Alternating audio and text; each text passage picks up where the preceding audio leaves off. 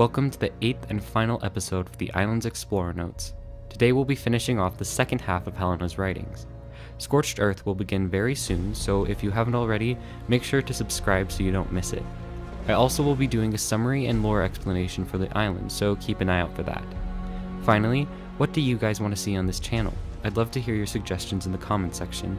This could range anywhere from more lore to whatever else you want to see from me. So, thanks for listening, and without further ado, enjoy Survivor.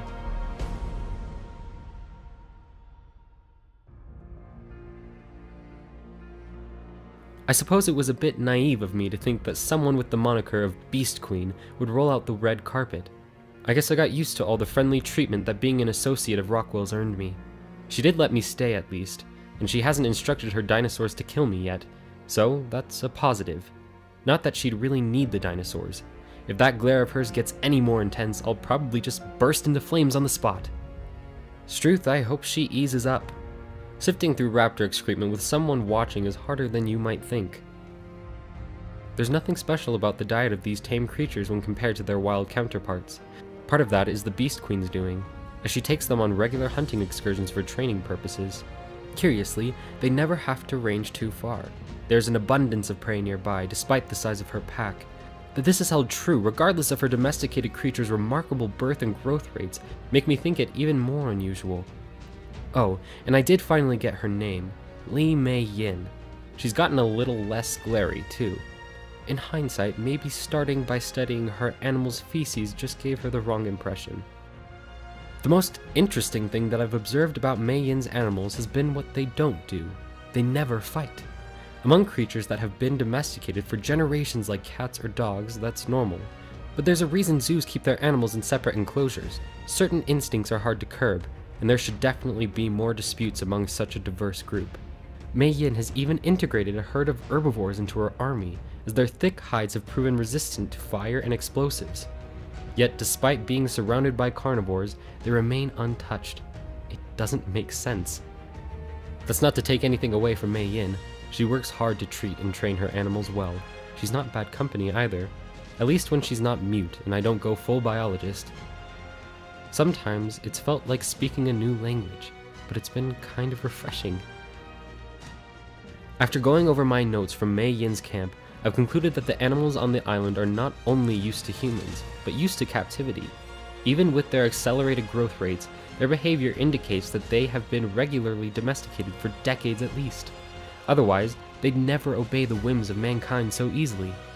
With that in mind, I believe that my theory about this island being curated is back in play. In fact, it's possible that not only are animal populations being controlled, but that the animals themselves are genetically modified. However, before I bring this to Rockwell, there's one more rumor that I want to confirm. This is the smoking gun. It has to be. I simply can't be convinced that this place is natural after finding an island populated entirely by carnivores. Even if they fed off of each other, which is awfully dubious given that carnivore meat is much more likely to carry harmful parasites than herbivore meat, the landmass is so small and their population is so dense that they could never maintain it. Yet, there it is, hidden away off the northeast coast of the island. Someone could have put them there on purpose. There's no way that Rockwell can deny my theory now. As I expected, Rockwell couldn't deny my theory, but I can't say that I have his endorsement either. He didn't seem terribly engrossed in the subject, frankly. Something else seems to have captured his attention as of late: the island's obelisks. Apparently, Rockwell stumbled upon a way to interact with the towering monuments while spelunking, of all things. I guess he felt the need to scratch that old intrepid explorer itch of his.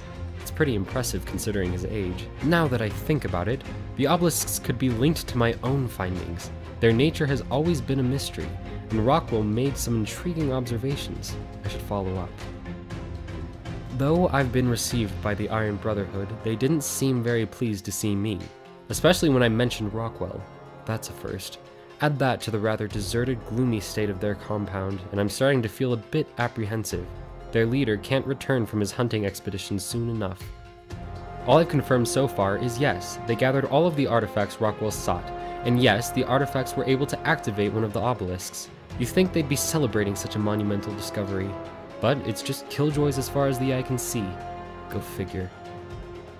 I keep glancing at the artifact. I understand why the Iron Brotherhood's leader didn't want it. Since it has no apparent use, All it does is remind him of the tribesmen who died seizing it from the giant spider. Can it really be useless though?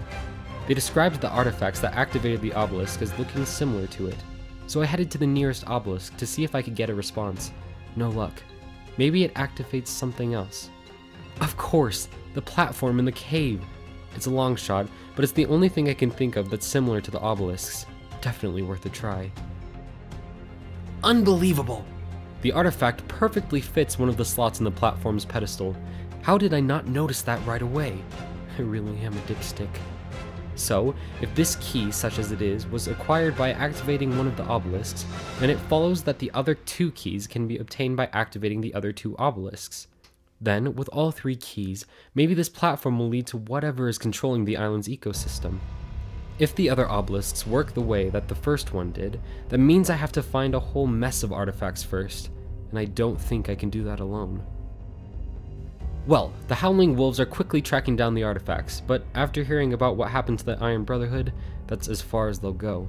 It's understandable, but it leaves me in a tight spot. If a giant spider and I get in a scrap, then the spider's winning for sure. Even with Athena on my side, I prefer to avoid danger, not confront it. My aim's piss poor, and I've got fists like marshmallows. If I want a fair go of actually surviving whatever happens when the obelisk activates, I'll need backup. Negotiation notes. Don't mention feces. Don't look directly at the glare. Bring chili. Unburned. Now, I know you don't get a name like Beast Queen without being one tough lady, but when I saw that giant ape, I still thought we were buggered. Fortunately, Mei Yin's got more intestinal fortitude than yours truly, and somehow, someway, she was able to pull out a win. Glad I'm on her good side. I already found the second key, but I want to take a look around here before we head back through the portal. This ape either lived here or was released when we activated the obelisk. Finding out how it survived in this isolated environment or how it got here could prove useful. So, these are the conquerors that I've heard about way back when. Not a great first impression. Mei Yin and I weren't quite mates, but watching her creatures get slaughtered like that certainly wasn't pleasant. I'm not a fan of the prisoner lifestyle either. The leader introduced himself as Gaius Marcellus Nerva, and he's not a complete bogan, I'll give him that. He let me keep my personal effects, and our conversations have been civil so far. I get the feeling that'll change if I don't cooperate, though. Not that I have much choice, they already took both keys. The only way I'm seeing this through is as a guest of the new Legion.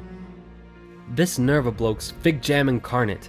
He seems to think that he's Jupiter's gift to the island or some rubbish like that. I think his ego was actually tangible when the Legion returned from the obelisk with the third key and the head of a dragon in tow. Sadly, as much as I would enjoy seeing him fall flat on his face, I need him, and I need the new Legion. So, when he asked me to guide his forces to the hidden cave, I obliged without protest. What he'll do with me afterwards, I don't know. When Nerva and his band return from the cave, they'll decide my fate. So, this may be my final chance to reflect.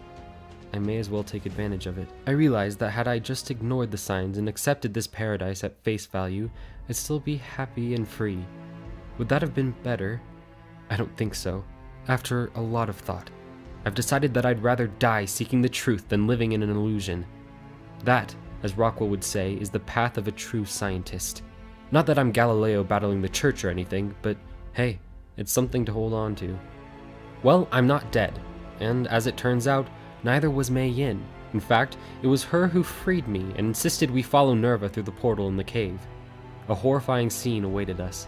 All of Nerva's men lay dead amongst the shards of a mysterious metal, but Nerva's body was missing. Forgetting my present company, I suggested a peaceful approach if we encountered them. That earned me one hell of a knockout punch. When I came to, I searched the whole station, but the only signs of Mei Yin and Nerva were a few ounces of dried blood, no bodies, and no Victor. There, floating outside the window and surrounded by machinery, was the very island that I had been living on. And it too was orbiting high above the Earth along with countless other stations just like it. The ecosystem on the island wasn't just curated, it was completely artificial from the ground up. What in the hell is all this? Why would anyone construct it, and how could they have possibly kept it hidden from the world? I don't have the answers to any of these questions or the dozens of others that keep popping into my head, but somehow I mean to find out. Somehow I'll find the truth.